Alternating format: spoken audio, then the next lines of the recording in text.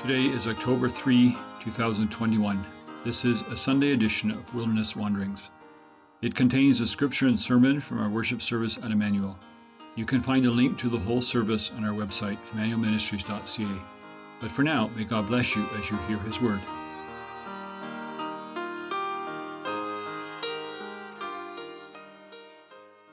We are going to open scripture this morning again to the book of Revelation. We are going to be reading chapters 6 and 7, but we're going to do that in two halves. First, chapter 6, and then I'll say a few words about it, and then we'll read chapter 7. I'm going to invite you to stand in reverence for the Word of God, a tradition that we also picked up in the early days of COVID, that other parts of the Christian church have shared with us. So John is seeing visions in heaven, and the main vision is of the Lamb on the throne of God. I watched as the Lamb opened the first of the seven seals. There was a little scroll that was in heaven, and it had 7 seals on it. And nobody was found to open the scroll except the Lamb. So I watched as the Lamb opened the first of the 7 seals. Then I heard one of the 4 living creatures say in a voice like thunder, "Come!" I looked, and there before me was a white horse. Its rider held a bow, and he was given a crown. And he rode out as a conqueror, bent on conquest. When the Lamb opened the second seal, I heard the second living creature say, "Come." Then another horse came, a fiery red one. Its rider was given power to take peace from the earth and to make people kill each other. To him was given a large sword. When the Lamb opened the third seal, I heard the third living creature say, "Come." I looked, and there before me was a black horse. Its rider was holding a pair of scales in his hand. And then I heard what sounded like a voice among the 4 living creatures saying, 2 pounds of wheat for a day's wages and 6 pounds of barley for a day's wages, and do not damage the oil and the wine. When the Lamb opened the 4th seal, I heard the voice of the 4th living creature say, "Come." I looked, and there before me was a pale horse. Its rider was named Death, and Hades was following close behind him. They were given power over 1/4 of the earth to kill by sword, famine, and plague, and by the wild beasts of the earth. When he opened the 5th seal, I saw under the altar the souls of those who had been slain because of the word of God and the testimony they had maintained. They called out in a loud voice, "How long, sovereign Lord, holy and true, until you judge the inhabitants of the earth and avenge our blood?" And each of them was given a white robe, and they were told to wait a little longer until the full number of their fellow servants, their brothers and sisters, were killed just as they had been. I watched as he opened the 6th seal. There was a great earthquake. The sun turned black like sackcloth made of goat hair. The whole moon turned red blood. And the stars in the sky fell to earth as figs dropped from the fig tree when shaken by a strong wind. The heavens receded like a scroll being rolled up, and every mountain and island was removed from its place. Then the kings of the earth, the princes, the generals, the rich, the mighty, and everyone else, both slave and free, hid in caves and among the rocks of the mountains. They called to the mountains and the rocks, "Fall on us and hide us from the face of him who sits on the throne and from the wrath of the Lamb. For the great day of their wrath has come, and who can withstand it?" This is the word of the Lord. You may be seated. The land on which we worship is a traditional territory of the Haudenosaunee and Anishinaabe nations. I probably didn't say that quite right. Within the lands that are protected by the dish with the 1-spoon wampum belt agreement. As you know, this past week we celebrated, well, I'm not sure that's quite the right word. We at least observed the first National Day of Truth and Reconciliation. And the reasons for that day are obvious, I hope. Not least among them, all the missing children. And before that, all the missing Indigenous women, and all the other horrors that preceded them. We have lived through 18 months of a pandemic. The toll that this has taken on the peoples of the world has not yet been tallied. Recently, the United States military left Afghanistan to be very quickly replaced by the Taliban. And most of us believe that to be bad news, especially for the women of Afghanistan. Of late, in the city of Hamilton, murder in broad daylight makes the news on a regular basis. This is just to mention very, very few of the things that are wrong with this world. Bad things happen right here and around the world. And I could spend lots of time with you this morning enumerating all of those evil things. But I think that you know them as well as I do, and some of you better than I do. But we are here, most of us anyways, as believers in Jesus Christ, and we believe that He came to establish the kingdom of God. And as He Himself said, it was a kingdom of peace. And so this morning we ask the question, where is that kingdom? In the face of evil. Evil that was even perpetrated by the very followers of Christ. Where is the kingdom of God? And I dare to ask you this question. Is it all a myth? Is the things that we believe just a hoax? Are we all deluded in our faith? The book of Revelation, Pastor Anthony and I believe, was written in the face of such questions. Jesus Christ had inaugurated the kingdom of God. That's His claim. But the Roman armies were winning. The gospel that Jesus Christ brought to the world proclaimed that God loves this world and its people. But it just so happened that those who believed this were being imprisoned and killed on crosses. The followers of this Jesus believed that He had risen from the dead, but as they looked around, the earth was going to hell in a handbasket. It seemed like it had made no difference at all. What about the kingdom of God? What about Christ's victory over death? What about His resurrection? Did it matter? It seems to us that those are the questions that the book of Revelation addresses. Our chapter 6 and 7 is part of that story, part of that address. Chapter 6 is where the book begins to get really complicated. And the interpretations that you can find on chapter 6 and the following chapters are even more complicated than the stories themselves, the visions themselves. And I don't want to tell you about all of those different interpretations. I just want to give you the one that Anthony and I share. And it begins here. These are the opening words of the book of Revelation, the revelation from Jesus Christ. These are the words that the resurrected Lord gives to His church. But I think there's more. John hears a voice speaking. And when he finally turns around to see where the voice is coming from, what does he see? He sees Christ. It's not just a revelation from Christ, it is a revelation of Christ. This book is about Jesus.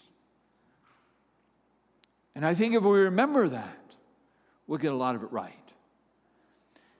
Also this, John is told, write therefore what you have seen, what is now and what will take place later. The book of Revelation is not some kind of complicated future story of the world that we have to sort of figure out. The book of Revelation is about the state of affairs as they are today, as they were in John's day and they still are today. They are simply visions, pictures of the world is like in between the times of Jesus' first and second coming.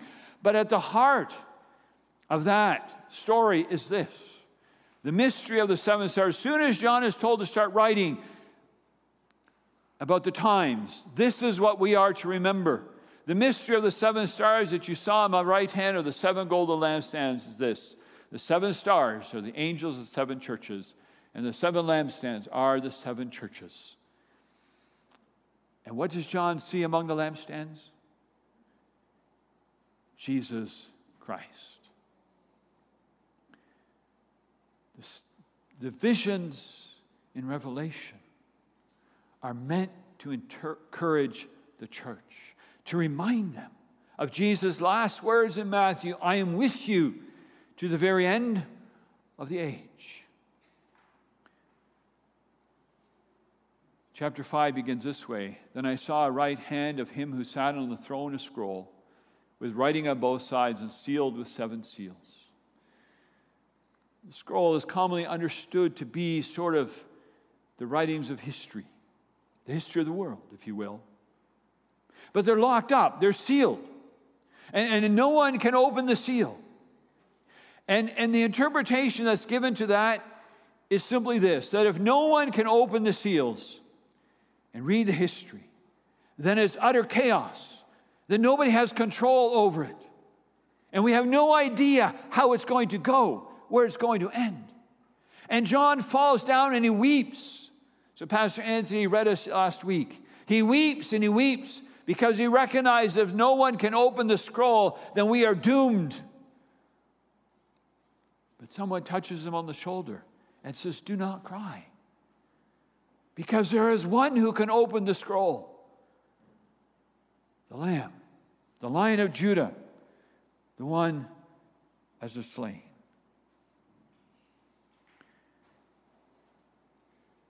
Revelation 6 is then a picture of human history.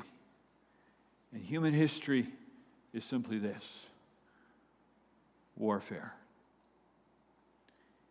It's a bloodbath from beginning to end. But so that we do not get discouraged, the first seal is broken. And what do we see? I watched as the Lamb opened the first of the 7 seals. Then I heard one of the 4 living creatures saying in a voice like thunder, come. And I looked, there before me was a white horse, and its rider held a bow, and he was given a crown, and he rode out as a conqueror bent on conquest. And one of the things that we have said about the book of Revelation is that you have to have read the other books of the Bible first. And somebody who will have read the other books will know of the one who rides a white horse. There is only one in the history of this Bible that rides a white horse. And that's our God. That's Jesus. And he will show up again at the very end of Revelation in chapter 19 as the one who has conquered. And so as history unfolds, the first rider is our Lord Jesus Christ. He is the Alpha and the Omega, the first and the last.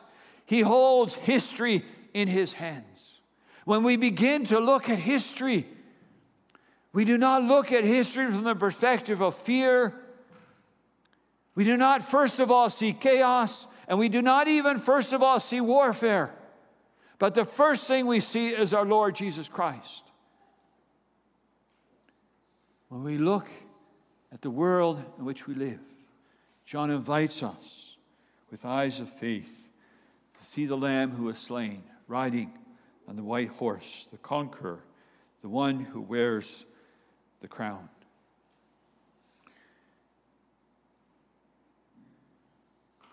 We are followers of Jesus Christ, of Nazareth.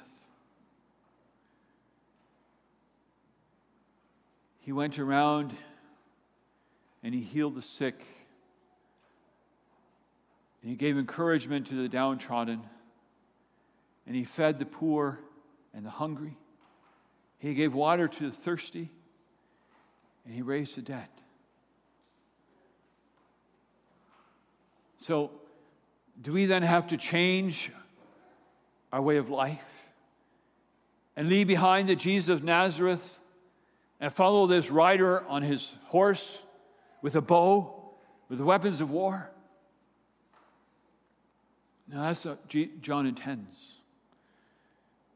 John intends us to understand this. That to give some food to the hungry and some water to the thirsty, and to walk with someone who's broken down, to pray with those who are sick, to lift up the discouraged. It seems like so little in the face of all the evil of the world. It seems like so little in face of all the hunger and thirst and pain that's in this world. But when we see the rider on the white horse, what this rider says, my way wins. My way wins. And so he calls us to keep offering the cup of cold water and the loaf of bread and the healing hand and the words of encouragement. In the face of all the evil of the world and all the warfare and bloodshed around us, the way of compassion and peace will win the way, win the day. And in the face of that white rider on the horse is all the evil of the world, all the warfare. And I think maybe James puts it best.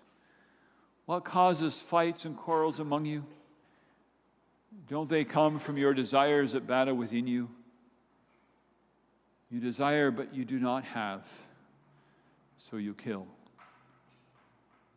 You covet,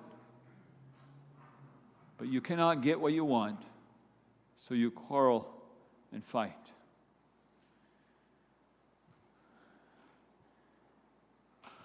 Doesn't that begin in the family living room with siblings over the same toy? Isn't it sometimes between spouses? Between neighbors, even between Christians of different congregations, and eventually between provinces and countries and nations. We want what we don't have, and so we fight for it, killing others along the way. The red horse that John sees is bloody and cruel, makes life miserable and horror. It is evil. Then the black horse comes. The black horse speaks of economic injustice. It has a scale. And these words are said, 2 pounds of wheat for a day's wages and 6 pounds of barley for a day's wages, and do not damage the oil and the wine. A little bit of investigation into ancient economics makes us understand what that means. What it means is that it's really hard for the day laborer to buy enough bread for his family. The price of wheat is just too high. But oil and wine are luxuries that the rich have in abundance. It speaks to the realities of the world in which we live, where there are so many who have too much and way more who have too little. There is starvation and gluttony that live side by side in this world. Greed, human greed, And then a third horse comes, or a fourth horse, sorry, pale horse of sickness. I won't tally all the sicknesses that we endure. But I wonder if it's more than just the sicknesses like COVID and cancer and heart attacks and diabetes. I wonder if the pale horse isn't also trying to apply something about the way that we live in this world, where we sit way too much, and so our bodies become weak. We eat way too much unhealthy food, and so our bodies, though bloated, are undernourished. We spend way too much time in front of screens. Bill Gates said in the 1980s that the goal of Microsoft was to get a computer in every house and on every desk. I think he accomplished it, at least in North America.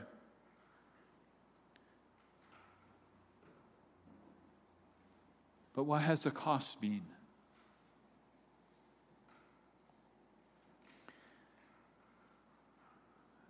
Drug companies that make drugs to keep our unhealthy bodies functioning are some of the richest companies in the world. Think about that. The irony that making people better makes so much money for so few. The horsemen are brought out on the field of battle.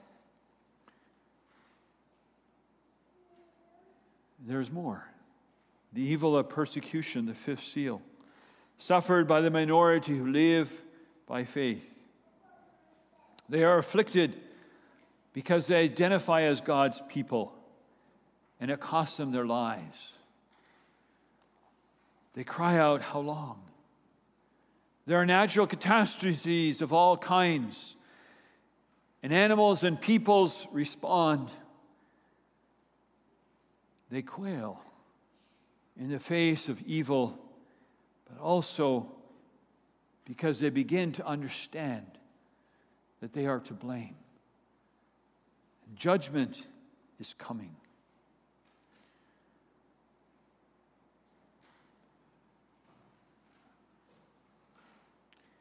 And the question, chapter 6, ends. Who can stand in the face of evil and the judgment of God that is coming upon humanity for what we have done to the world? Who can stand? It comes and it feels like a rhetorical question, like a question that's not really expected to be answered. And yet an answer comes. Before the final seal of history is opened, we pause to read the answer. And so I invite you to stand so we can read chapter 7.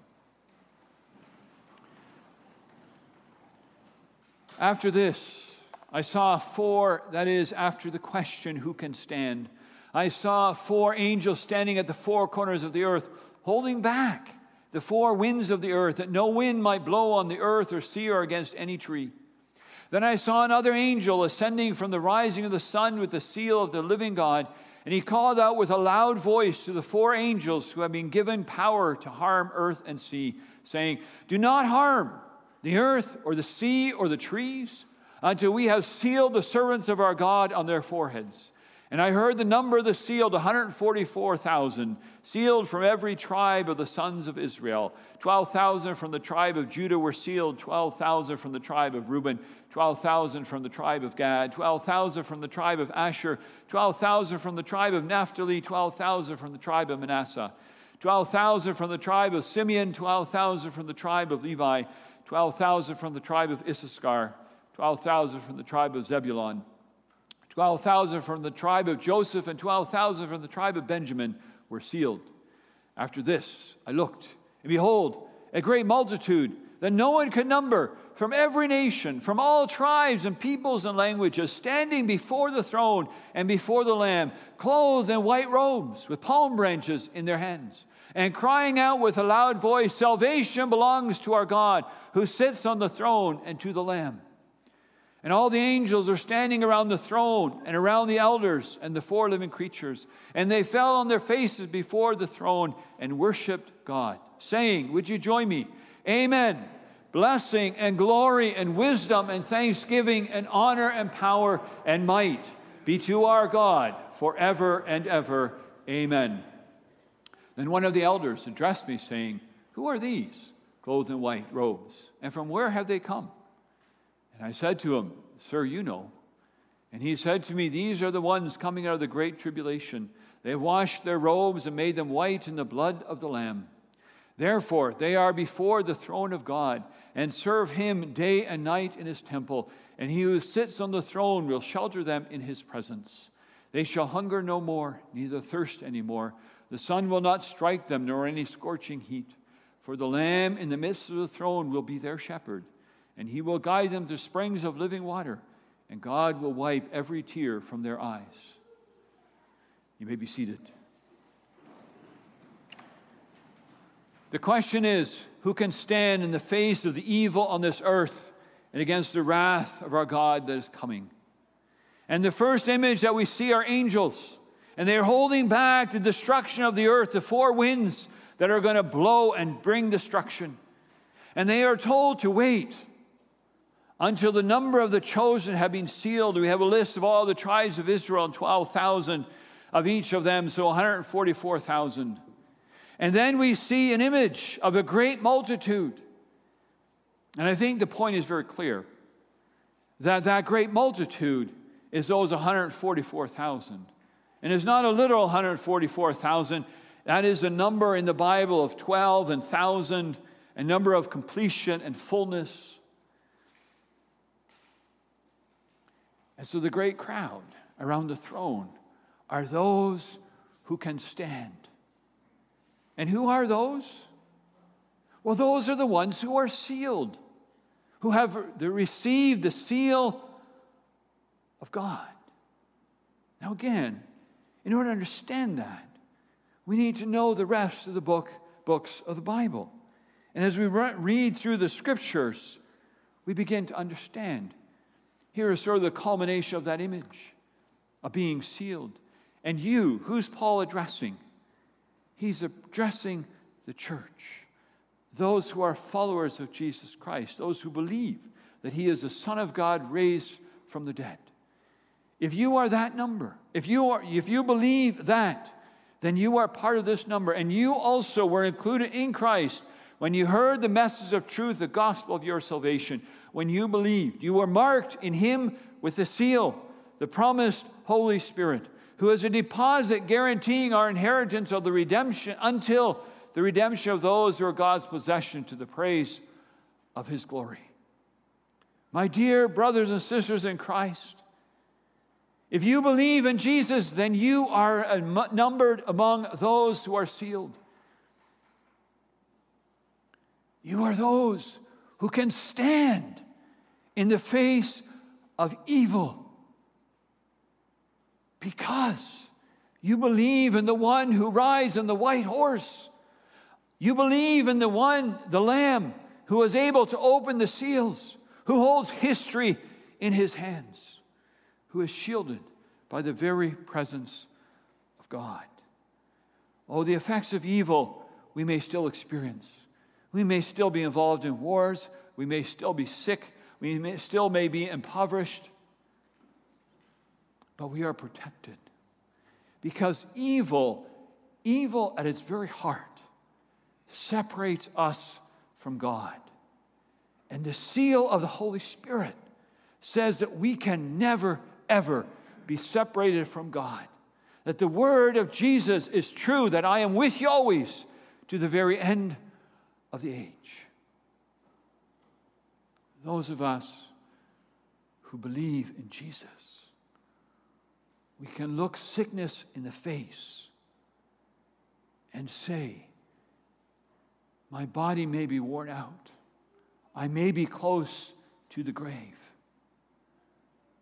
but there are limits to what you can do because I belong to Jesus Christ. And so how shall we stand in the face of evil and judgment? We face evil unafraid. For John also wrote this, for he who is in you is greater than he who is in the world. Our God is the conqueror of evil. Our Lamb is though slain, now lives. He is the Lion of Judah. This is the image of Revelation. Our Lord is alive. He is greater than the one who is in this world. And so we may face all kinds of bloodshed, but we will not be afraid because our Lord is King. We live by faith. Faith is confidence of what we hope for and assurance of what we do not see. What happens when you stub your toe and it hurts? You don't feel anything else in your body anymore, right? Because your toe hurts. Evil's like that. Everything in the past 18 months has been about COVID. It's all we can see. But the Bible invites us into the life of faith, where we see beyond it. And we see that there is a greater truth, that our Lord reigns. And he will, in the end, conquer those other riders on those other horses. That he wins. Evil is contained. It will not have the last word. The last word of the story is life, resurrection. Christians are not afraid of death because we believe there is life after death. And so we can face it because we know there's more to the story. How do we stand? We continue to follow Jesus of Nazareth. Jesus said, "Peace be with you." This is the Christian orientation. In the face of all the evil and unrest of the world, we are people of peace. Let's start practicing that in the face of all the turmoil of our age. As the Father has sent me, I am sending you. Let us continue to do what Jesus did. Bring peace. And finally, we join those who are worshiping the Lamb on the throne. Notice what happens in Revelation chapter 7. Revelation 6 is all this horrid, all this bloodshed, all this evil. The question is, who can stand? And John sees this multitude. We are among them. And what are they doing? They are worshiping the Lamb and the one who sits on the throne. We continue to worship. In the face of everything else, the church continues to worship. Because the church knows the end of the story. And when we worship, we bang on heaven's door and we say, "Jesus, would you hurry up and make an end to this evil and bring life?" We join the saints of heaven and earth through all time and space. And we worship the Lamb who is on the throne. That's how we stand. We see our God. Our eyes of faith see our God. And we see that he is greater than everything that's happening in this world. Amen. Praise and glory and wisdom and thanks and honor and power and strength be to our God forever and ever. Amen. That is our song, no matter what happens on this earth. Amen. Lord Jesus, fill our hearts full of the songs of Revelation, that we may sing them in the face of all evil, and we may live as people of peace. with hope in this world. Amen. Thanks for listening in. I hope you'll join us again tomorrow as we continue our daily devotions and our wilderness wanderings. As you journey on into the week ahead, go with the blessing of God. May the peace of the Lord Christ go with you wherever he may send you. May he guide you through the wilderness, protect you through the storm. May he bring you home rejoicing at the wonders he has shown you. May he bring you home rejoicing once again into our doors.